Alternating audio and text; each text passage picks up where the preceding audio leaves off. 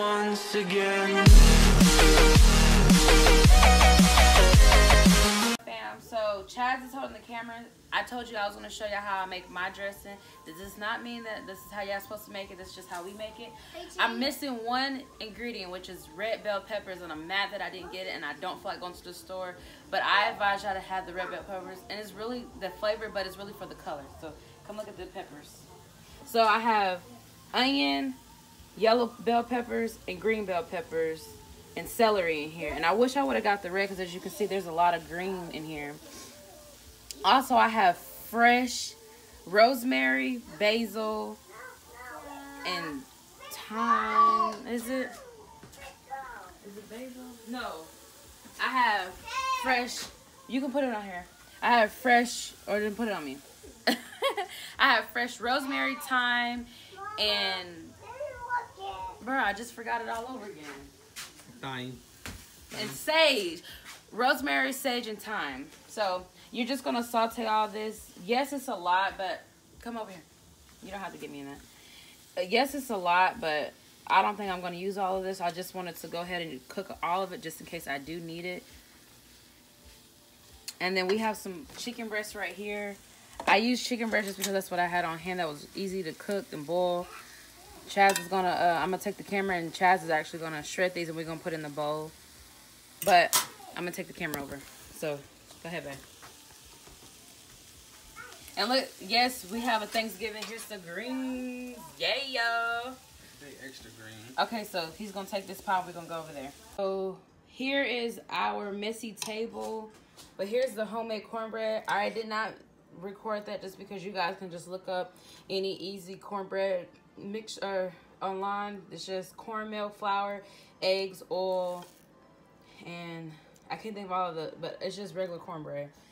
Here's the chicken, and we're gonna put it in this bowl. So yeah. Okay, so here's the bowl. I almost didn't record this, guys, but here's my cornbread. It's day old cornbread. Look how perfect it came out. Now I'm just gonna put it in the bowl.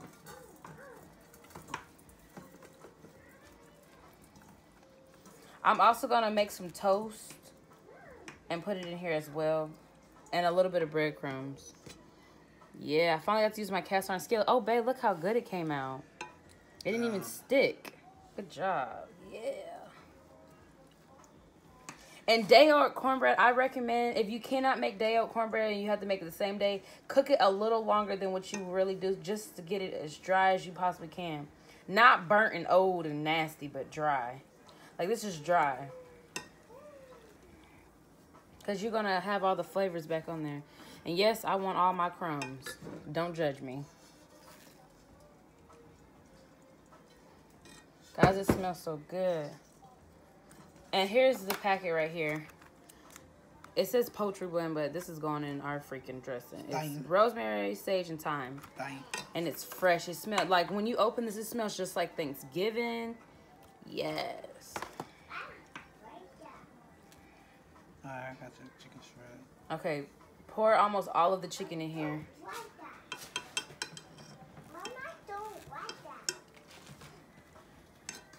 Chaz is gonna do that, and I'll be back, guys. Thing.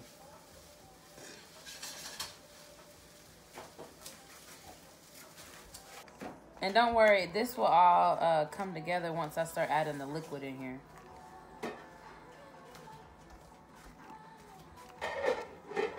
Here is, huh? How much of the seasoning you? I don't know, just put some in the bowl. Best judgment.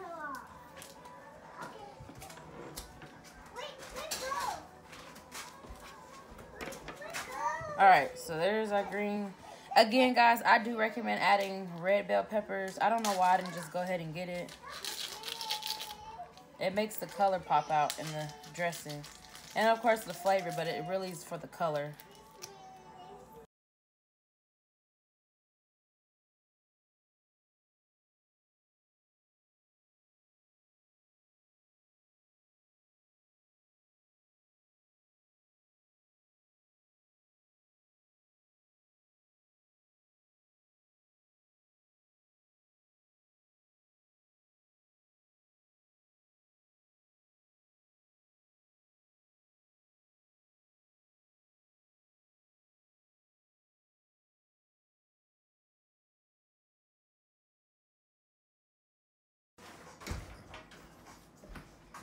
It's gonna be okay today. So I got Swatson's chicken broth.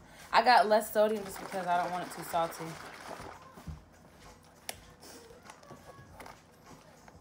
All right.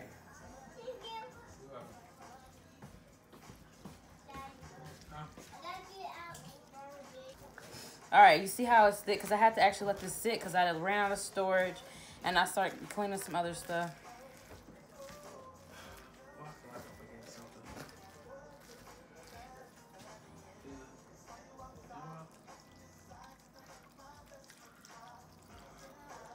Also, you can also add beef broth to this. It's not going to change the taste. It actually adds more flavor. You can actually do opposite tastes. So with beef, you can add chicken. With chicken, you can add beef. But I have chicken right now. And I don't feel like looking for the beef broth. But you want this into a certain consistency.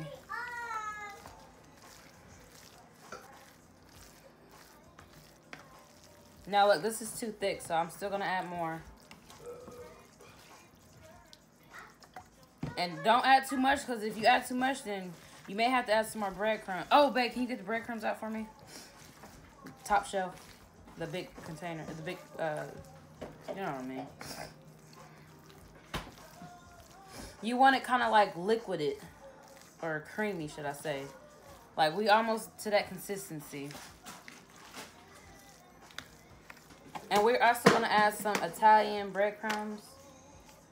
Right here. Chad's going to add some in while I'm doing it. I just want the extra taste. A little bit more. You're being stingy. Okay. Thank you, babe. That's just to really pump up the flavor in this.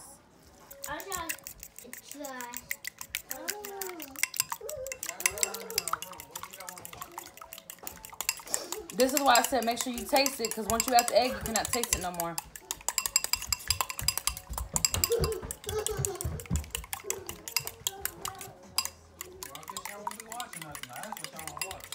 Just cut them on something. Cut them on a long movie. All right, here goes nothing. I just like the song. What is it? I think it's really soul child. It's New Church, but I don't know the song. All right, now you got to make sure you mix this up really good so the egg can get everywhere. This is going to keep your dressing together.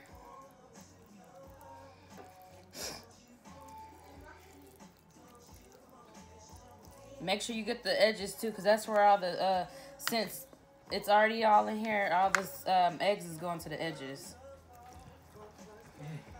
You gotta slay those edges. Oh my gosh, she said you gotta slay them edges. Guys, please add red pepper to this, red bell peppers, unless you just don't like it. I'm irritated that I didn't add it in here. I didn't buy it. I forgot. But I'm regretting it because it looks so pretty. It brings out that green.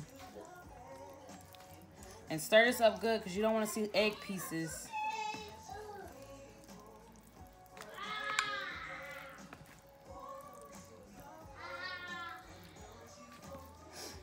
Like he said, slay them edges. Bring them edges in. Get them corners.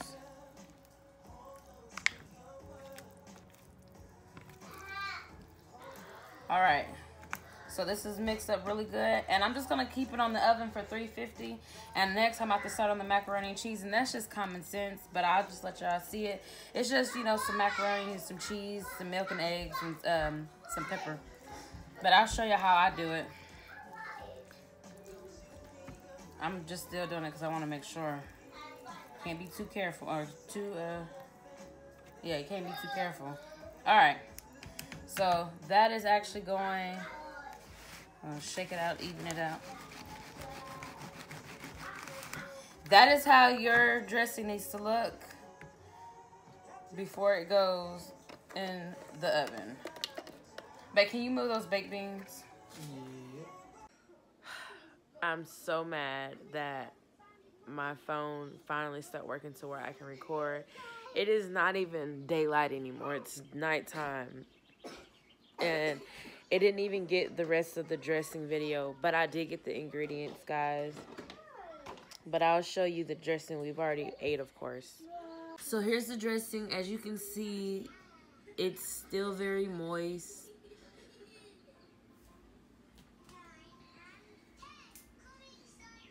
It's very moist. It was not dry whatsoever. Look at that. Herbs still in here. But I just wanted y'all to see the final product. So y'all like, oh my gosh, that's all we got to see. I just want to thank all of JL family. You guys are the best. And happy Thanksgiving to all of you guys. I wanted to vlog, but my phone just kept messing up, so that wasn't happening. But if you guys enjoyed this little dressing recipe, give this video a thumbs up. I will do a better one next time, but give this video a thumbs up. If you are new to this channel and haven't subscribed yet, go ahead and smash that subscribe button. And I'm going to be out for the rest of the day off of vlogging wise. I may pop up on YouTube, but I'm tired now. So, no channel left behind, guys. Let's keep pushing it. And bye, JL Film.